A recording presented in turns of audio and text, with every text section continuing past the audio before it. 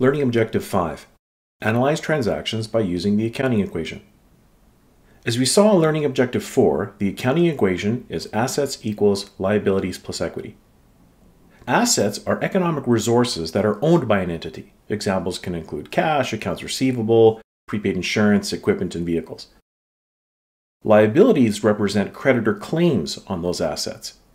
These are what entities owe and can include bank loans, accounts payable, and unearned revenue. Equity is the owner's claim on the net assets of the business and includes share capital and retained earnings, which are basically undistributed profits. The accounting equation is also the foundation for what we call the double entry accounting system that is characterized by debits and credits. Assets are debits and liabilities and equity are credits, and when our balance sheet balances, we can say that debits equal credits. When it comes to recording economic events or transactions into the accounting system, there are three basic steps involved. First, we have to determine which accounts are affected. For example, does this transaction include cash or something else?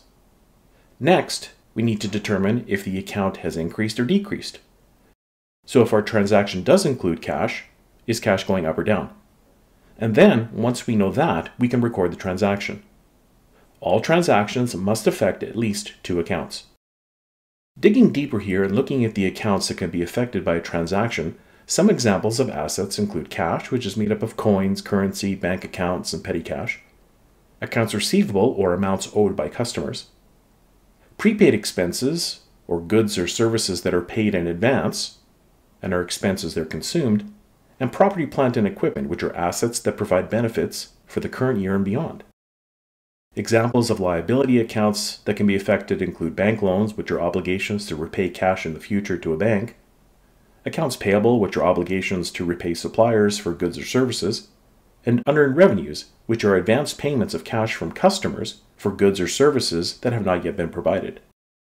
Finally, examples of equity accounts include share capital, which are amounts invested by the shareholders or owners of the business, and retained earnings, which is the aggregate sum of all the net income or losses over the life of a business, less any dividends declared by the board of directors. The second step is to determine if the accounts we've identified are increasing or decreasing. Any account, whether they're assets, liabilities, or equity, can increase or decrease, and we will see that they're increased by their normal status as a debit or credit, and decreased by the opposite of their normal status or balance. For example, if an asset's normal status is a debit, then assets will always increase with debits and decrease with credits. For liabilities and equity, their normal status is a credit, so they will increase with credits and decrease with debits. In any transaction, debits must always equal credits to ensure the accounting equation stays in balance. Now let's illustrate the recording of various entries. In this first transaction, Big Dog issued shares to the owner for $10,000 cash. We can identify the accounts affected here as being cash and share capital, both of which are going up. Since cash is an asset, and assets are normally debits, cash goes up with a debit of $10,000. Share capital is part of equity, and equity is normally a credit, so share capital must increase with a credit of $10,000. For this transaction, debits equals credits, and the accounting equation will remain in balance by increasing $10,000 on the left and $10,000 on the right. Here's a second transaction where Big Dog borrows $3,000 from a bank. The accounts affected here are cash because the bank will deposit the loan proceeds into the company's bank account, causing cash to go up. The bank loan is a liability, which also goes up. Big Dog now owes the bank $3,000.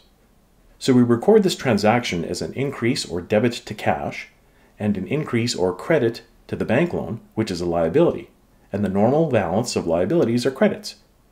Again, debits equal credits, and the accounting equation will remain in balance by increasing by $3,000 on the left and $3,000 on the right. Here's another transaction where the company purchased equipment for $3,000 cash. The accounts affected here are cash, which would be going down as the company uses it to pay for the equipment that's going up. This is a situation where both accounts are assets, and one goes up and one goes down. Cash goes down with a credit, and the equipment will go up with a debit. Since one asset is increased and the other is decreased by the same amount, the entire transaction is limited to the left side or the asset side of the balance sheet.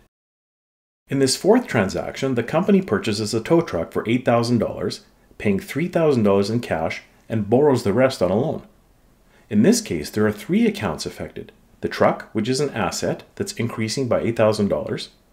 Cash, which is also an asset that is decreasing by $3,000. And a bank loan, which is increasing by $5,000. The accounting equation is affected by an increase of a net of $5,000 in assets and $5,000 in liabilities. Here's a transaction where Big Dog paid $2,400 for a one-year insurance policy. Because the company paid for the policy, that means that cash, which is an asset, is going down by $2,400. The prepaid insurance is an asset because it represents a prepayment of the policy for the next year, and thus is an asset that's going up by $2,400. This transaction is limited to the asset side of the balance sheet, with one asset going up and the other going down. In this January 10th transaction, the corporation paid $2,000 in cash to reduce the bank loan. The two accounts affected here are cash and the bank loan, both of which are going down by $2,000. Cash with a credit, since assets are normally debits, and the bank loan with a debit, since liabilities are normally credits. On January 15th, the company received $400 from a customer in advance of services to be performed.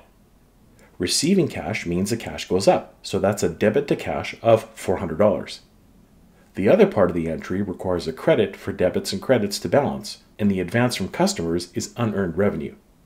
Big Dog will happily take the customer's money in advance, but it either has to do the work or return the money if it doesn't.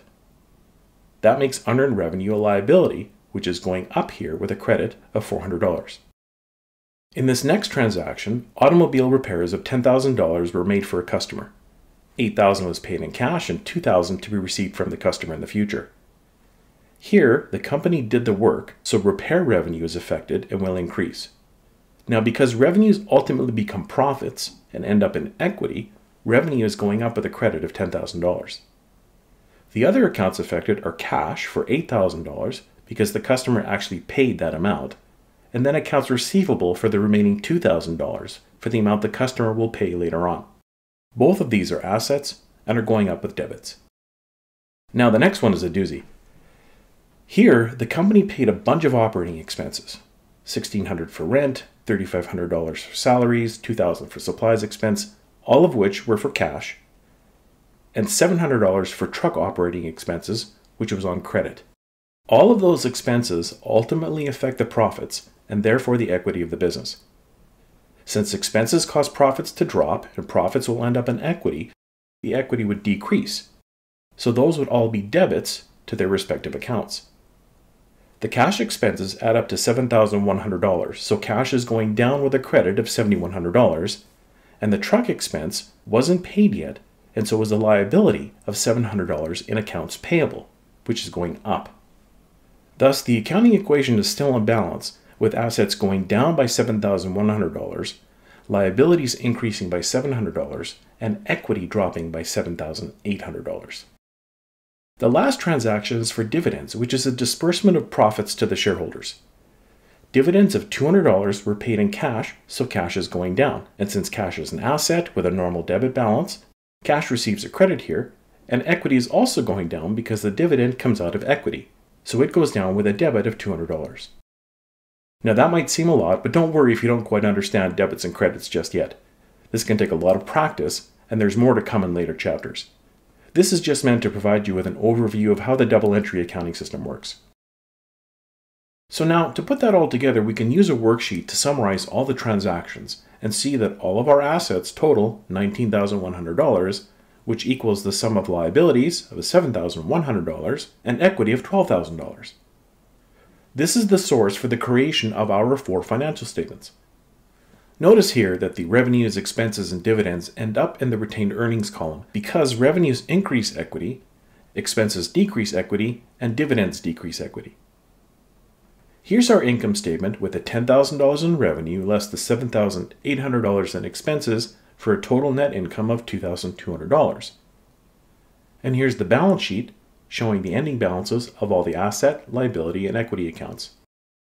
And here's our statement of changes in equity showing how the share capital started with 0, since the company was new, and increased by issuing $10,000 worth of shares. The retained earnings also starts out with 0 and increases by $2,200 in net income and then decreases by the $200 in dividends paid out. Here, the company earned $2,200 in profits and paid out $200 of that to the owner, leaving $2,000 left or retained in the company. The last item to mention here as part of financial statements relates to accounting time periods. Annual financial statements are prepared at the end of each fiscal year at the very least, but some companies prepare interim financial statements, usually monthly or quarterly.